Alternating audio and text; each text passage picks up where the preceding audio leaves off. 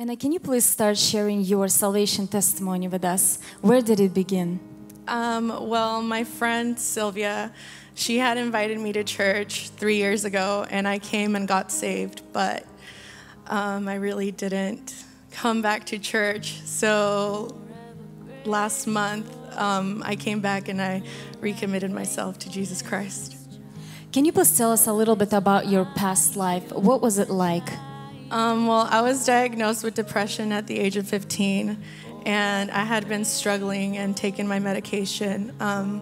I self-medicated. I never really took it as it was, and I also abused drugs. I didn't have a good relationship with my family.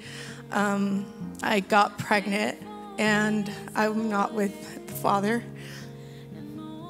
So your life was on a down note, and you were in need of Jesus Christ. So for how long were you addicted to pain medication and drugs? I had been addicted to medication and drugs since I was 15, so 12 years. Okay. And what happened? How did you get set free? And how did you come back to Jesus Christ? So in December 31st of last year, I texted my friend Sylvia, and I told her that I wanted to change my life because of my son. Well, it was really hard because I had been in a very bad relationship. It was mentally hard for me to be in that relationship, and I know that I needed a change. And I knew Sylvia for a really long time, and I saw how her relationship with her husband now was, and I said I wanted the same thing. Amen. Thank you, Jesus. So when you came back to church and you rededicated your life to Jesus Christ, so how has it been now since that rededication? Amazing, actually. I'm happier than I've ever been before. My relationship with my parents has gotten better. I have stopped taking my antidepressants.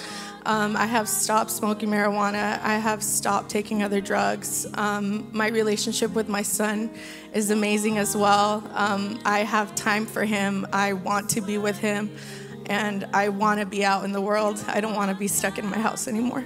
Thank you, Jesus. Let's put our hands together for Jesus.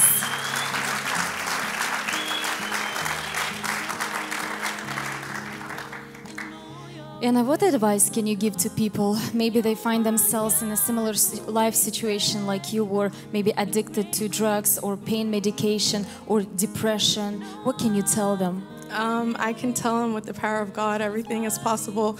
Jesus does deliver. If you pray, if you ask, if you're generous, if you're humble, He will come into your life and touch your heart. Amen, amen. Thank you so much. Thank you.